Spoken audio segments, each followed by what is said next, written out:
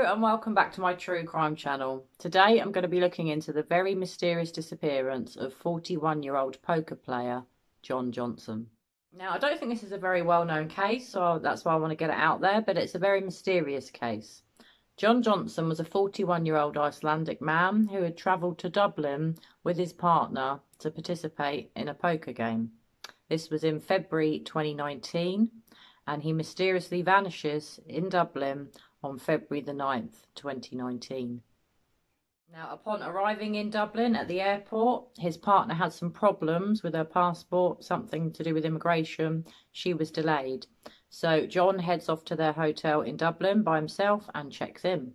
He's looking forward to playing the poker game. The poker game goes ahead. Just to let you know, he does lose £4,000, but from what his friends and family have said, because he was a poker player, this shouldn't have been a problem for him. So it wouldn't have been something that would have led him to go missing or disappear. Now Jon's partner is held up at the airport for a number of hours, perhaps at immigration control. She eventually then joins Jon at the hotel. As I've said, he does play the poker game. He loses £4,000. It's no biggie. He's used to losing money. They have a look around Dublin and then eventually they're back in the hotel on February the 9th.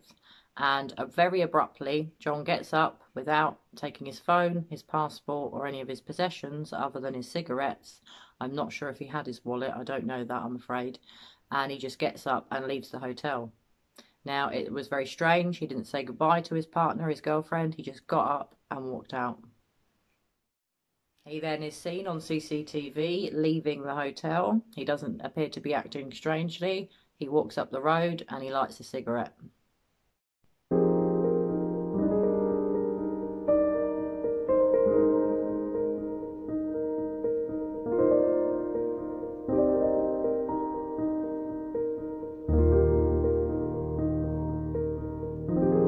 Now, the hotel they were staying in was the Bonington Hotel, which was located in Whitehall in Dublin. As I said, on the date of February the 9th, Jon gets up with no explanation. His fiancée, I'm sorry, it is his fiancée, not his girlfriend, was in the room. He gets up and very mysteriously walks out, doesn't give any reason or why, doesn't say where he's going, wanders off, and as I said, walks up the road and lights a cigarette. Really strange. Jon is captured smoking the cigarette, walking approximately 200 yards up the road from the hotel. He's captured on the CCTV of, I think, a nursing or a care home, looking in the window. After that moment, he's never seen again. He vanishes off the face of the earth.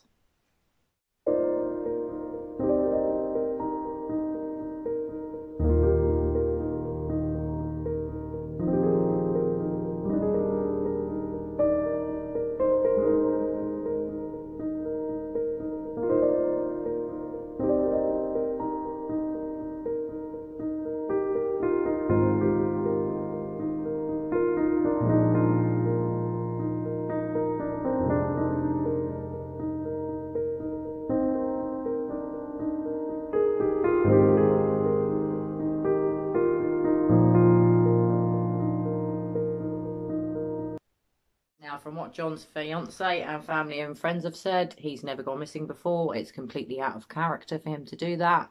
The loss of the £4,000 at the poker game shouldn't have been a problem for him, shouldn't have led him to be suicidal or just, want to run away. There was no problems in the relationship with the fiancée to make him want to leave her. And also, if you're from Iceland, why would you travel to Dublin to go missing in Dublin? I suppose you could say because your friends and family from Iceland perhaps wouldn't be able to find you, but to go there with your fiancé and then just decide to go missing, unless you're suffering from some kind of mental health issues and you have a breakdown and just decide to walk off and go, I can't really explain what's happened there. I'm really perplexed as to what and why made Jon walk out the hotel that day. So as I said, he's never spotted on CCTV after he walks about 200 yards from the hotel smoking his cigarette. The Irish police, the Garda, did look for him, checked CCTV, nothing could be found of him. It's a complete mystery. Now, obviously, there are quite a lot of theories as to what could have happened to him. Couldn't he handle the fact he'd lost £4,000, became suicidal and went off to take his own life, or was so stressed by the loss of the £4,000 and was ashamed, couldn't face his fiancée, although he'd already seen her after the loss of the money, which had happened, I think, the night before or a couple of nights before. So that doesn't make much sense either. He doesn't look like in the CCTV footage that is captured of him on the holiday in Ireland, coming and going from the hotel and leaving on that last day. He doesn't seem stressed or angry. He doesn't seem upset. He looks completely normal. But if you were just going for a walk and to have a cigarette, why wouldn't you have just said to your fiance, I'm just popping out for a cigarette, I'll be back in 5 minutes? It doesn't make sense to just get up and walk out the hotel, does it? It's really weird. So from what John's family and friends have said, he'd never been to Ireland before, he'd never been to Dublin. He didn't have any friends or connections in Ireland or Dublin to make him want to run away or stay there. So again, really mysterious. His family and friends do believe he came to harm, that something's bad happened to him, but no one can figure out what's happened here, which is why it's such a mystery. It's always strange if someone travels to a foreign country, especially for a holiday or something work-related with the poker tournament, to just disappear in a foreign country, especially when you've never been to before, makes it all the more mysterious, in my opinion. Numerous searches were carried out by the family. The fiancé obviously stayed in Ireland. Other family members travelled from Iceland and friends, and a large search of the area where John went missing was carried out. Not only that, local police and rescue services searched for John. Helicopters were used, dogs were used, all big green spaces were searched in the local area, and tragically no sign of John was ever found. Well, a few witness reports seeing a man of a similar build to John in the local area after he's last spotted on CCTV. All of these were followed up by the Irish police, but unfortunately none of the leads that they were given of the sightings came to finding John. As I said, when John left the hotel, all he took with him, we think, were his bank cards. So it could mean that he's got his wallet, or at least bank cards, maybe in his pocket, and his cigarettes. He doesn't take any change of clothes, doesn't take his passport, doesn't take his suitcase, doesn't take anything, just the clothes that were on his back, which does mean to me that I don't think he was going off to live his best life in Ireland without his fiancée. You know, maybe he'd met another woman, or maybe he'd planned to run off all along.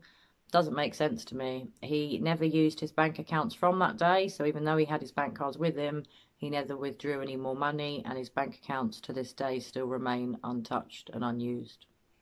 Now, I'd just like to read out the road or the places in Ireland that John was last spotted in Dublin, and I just want to make sure I get it right, so just bear with me a minute. He was last seen as he comes out of the Bonington Hotel and onto the Swords Road, or Swords Road. He then walked in a northerly direction towards the junction with Collins Avenue, which is close to Whitehall Church. Now, this is all in Dublin, in Ireland. So if any of you guys out there are from Dublin in Ireland, or you know anyone that lives in Dublin, or you live in the local area, or you know anything about this case in general, or any connections about it, please get in contact with the police if you have any information on the case, because John's family, his fiancée and his children, his rest of his extended family and friends are all still worried about him. You know, it's now past a 2-year mark since he went missing in February this year. He went missing in February, it was February the 9th, 2019. So to not know nothing for 2 years, to not know whether he's dead or alive, where he's gone, if he's come to harm, you know, it must be so awful. I really can't get my head around how missing people's family and friends cope and live day to day just with the not knowing. It must really niggle away at you. So I hope this case can one day be solved, and that poker player Jon Jonsson will one day be found.